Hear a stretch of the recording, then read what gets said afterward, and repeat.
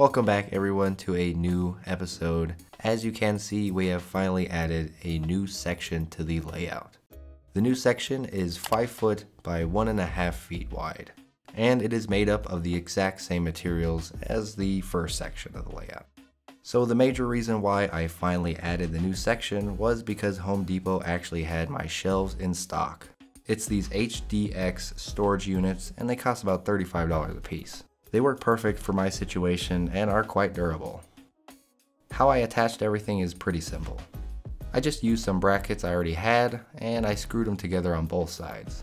As for the progress on this layout, all I'll be doing this episode is painting the sides of it black.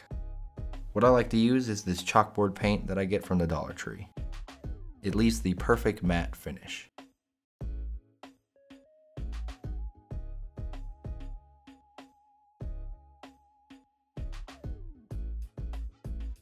Although I did add the new section, my main focus this episode will be this part right here.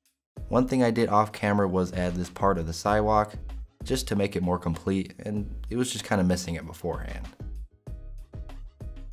Some slight weathering was also added to the parking lot with some dry brush technique and a very little bit of dirt and glue, and the reason why I did this was so I could separate the actual lot and the actual road. Plus it looks more realistic this way. First up is the Static King grass applicator. The grass I'll be using is the 4mm light green grass. In my case, I'll be using a 9-volt battery. They do have a plug-in adapter that works much better, but this will be okay for now. Time to finally get some green on the layout.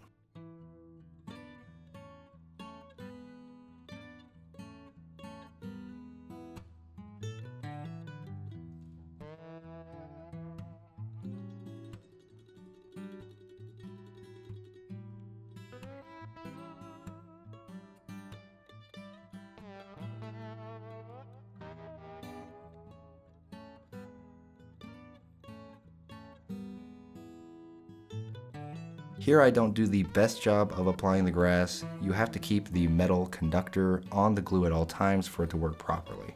And you must gently shake about an inch above the glue. Mine still does come out pretty good, but the next time I'll have to get the technique down a little bit better.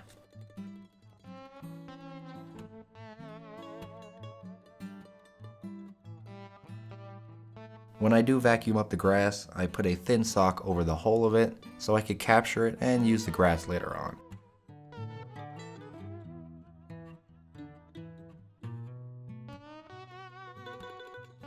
Here's how it came out.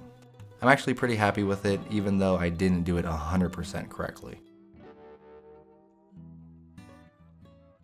Next up is the few items I will be adding to the scenery. First up are these birch trees by Woodland Scenics. Then we have telephone poles by Atlas. Lastly are these stop signs made by JL Innovative Design. I'll be placing tree number 1 here in the middle of the dirt patch. Like I said, this is a birch tree, and they are actually located in Colorado. I will not be using this bottom piece though.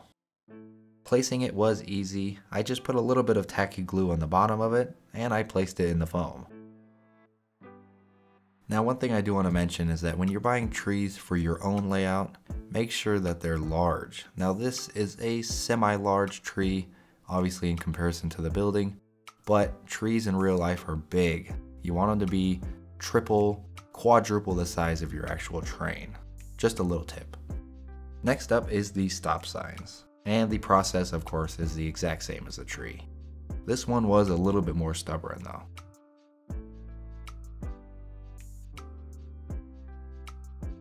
But we did get it done. And I did actually put some dirt on the bottom of it to cover up the hole, and I glued it down with my Mod Podge and water mix.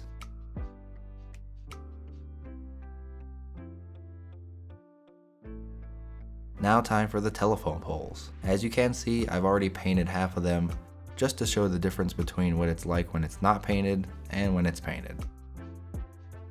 I just used the same paint I used from when I sprayed the track. And I did paint the electrical boxes gray. The next few clips are just the preparation I took before I actually placed them on the layout.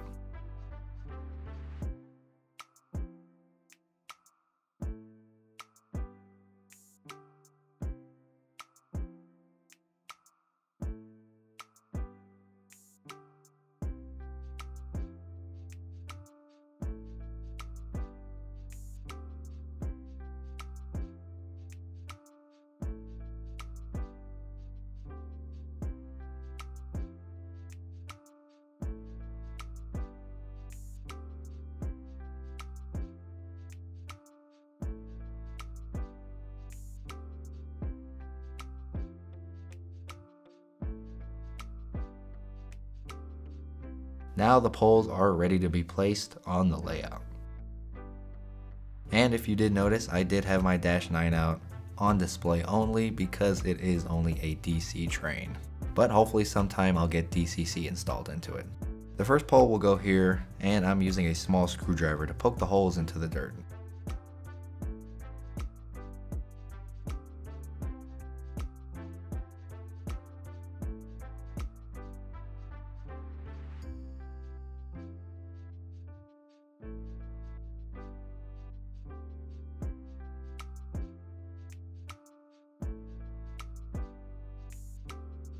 The next pole will be placed exactly 1 foot away.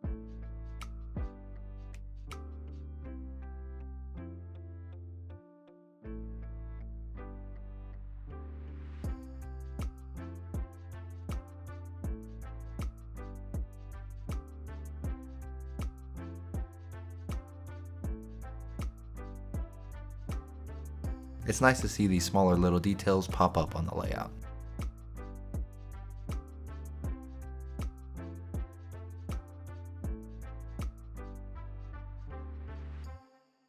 This last part here is just me using the Static King properly and going over some more areas with the grass.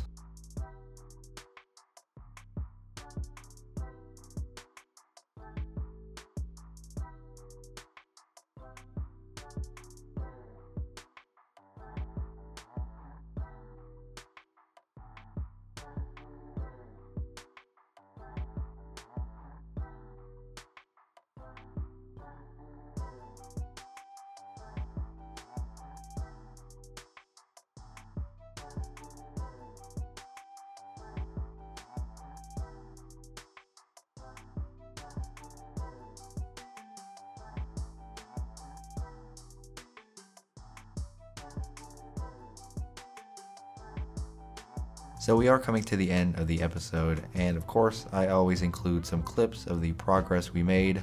Now it may not seem like a lot of progress, but when you're filming it and thinking about it, it is kind of a long process. Of course I would like to get more done, but there is only so much time in the day. All these little details really add up, and they make the layout look so much more realistic. And the scary part is we're just barely starting out. Alright, that's going to be a wrap on episode 12 of my layout build. As usual, I appreciate you guys watching and tuning in.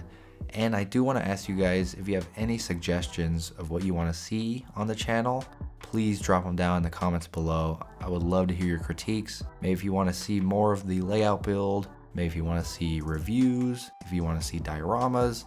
I would love to know because I want to cater this channel to you guys. So on that note, I will catch you guys in next week's episode.